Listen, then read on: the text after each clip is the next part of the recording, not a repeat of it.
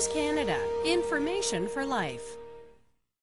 Opportunity knocked, and as luck would have it, the apple got all the headlines from the beginning of time. The pear was always there, but was far more refined. And it's this understated elegance that gives the pear its distinctive personality. Serving pears today carries a special cachet, so it's really worth knowing more about them. Eat your pears fresh or slice them and dice them in salads. Pears can be poached, baked, grilled, or roasted, but my favorite taste treat is to pair just the right cheese with just the right pear. I'm going to show you all the best combinations, but first, let's look at our pear choices.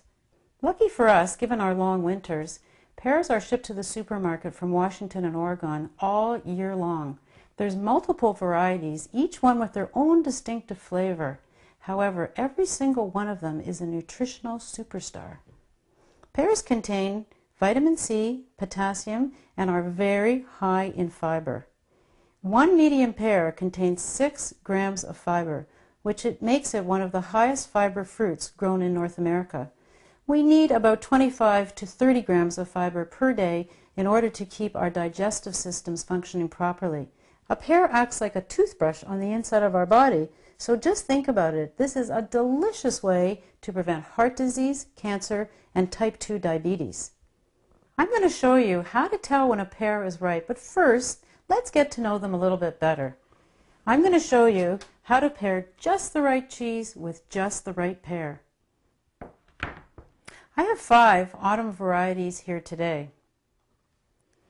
This is a red Anjou. It has dark red skin, sweet and mellow flavor with abundant juice, which makes it perfect in any fruit or vegetable salad. But my favorite is to have a red Anjou with a tasty blue cheese. The green Anjou, a sister to the red Anjou, is egg-shaped, and because it is so sweet and juicy, it is perfect to eat fresh or in any fruit or vegetable salad. However, there is nothing like having a green Anjou with a mild goat's cheese or a soft brie. Early season red pears have bright red skin when fully ripe. This is a star crimson. See how wonderful it looks in an appetizer or a fresh fruit dessert? It is also heavenly with brie or Stilton cheese. The boss pear is a brown shade with a long, tapering neck. It has a crisp, firm flesh, and because it holds its shape so well, it is ideal for baking, poaching, grilling, or broiling. It's dense, has a spicy tasting flesh, and is just perfect, mouth-watering, with an aged white cheddar or a Parmesan Reggiano cheese. The comice is a chubby shape with a short stem and a short neck, and because it is so sweet and juicy, it is ideal for a snack. If you pair a comice with a Roquefort or Stilton cheese, I guarantee your Roquefort or Stilton will never have to be alone again. Since most pears don't dramatically change color as they ripen, with the exception of the green Bartlett, which as you can see has turned a beautiful yellow shade, I'm going to give you 3 tips so you will have perfectly ripened pears every time you bite into one. The first tip is always buy hard pears at the grocery store. The second tip is the thumb test. Simply take the pear, put your thumb at the neck of the pear, which is just below the stem. Apply a little bit of pressure, and if it gives a little bit or it's soft, it's perfectly ripe. I think this one is ripe.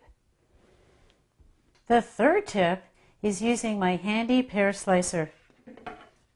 See how difficult it is to get the pear slicer through an unripe pear? But watch this. See how this pear slicer just glides through a perfectly ripened pear. Store unripe pears on the counter in a beautiful fruit bowl or basket. If pears are already ripe, use a pear packer to prohibit bruising. You can store them in the refrigerator to slow further ripening. Now I can't wait to have a little taste of them all. Pears have always been the first choice in my book. More information is available online at www.usapairs.com.